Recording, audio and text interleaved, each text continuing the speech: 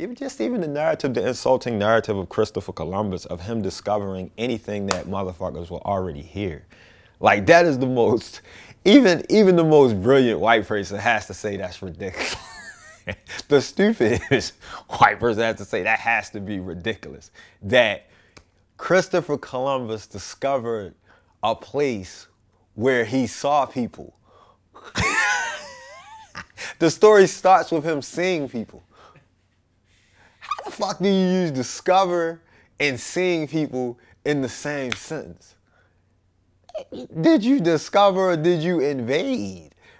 You see what I'm saying? And it's just, I don't know. I don't even know how so I think for black people sometimes when we hear the narrative, it's just kind of like, it's so ridiculous.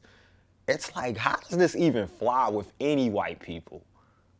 Like, we don't even get it. And then it's Christopher Columbus holiday. Like, are you kidding me?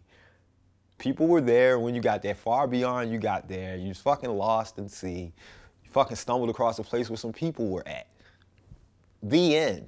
All right, if that can fly as a narrative, how many other bullshit narratives are flying? If we can say, I mean, even today, a black kid could get shot with a body cam, with a camera, unarmed, with no fucking gun in sight, several times. He can get shot 40 times, and we'll say he smoked weed once. That's what we'll look for in the whole scenario of this whole situation. You see what I'm saying? Then turns around and says y'all are the fucking problem.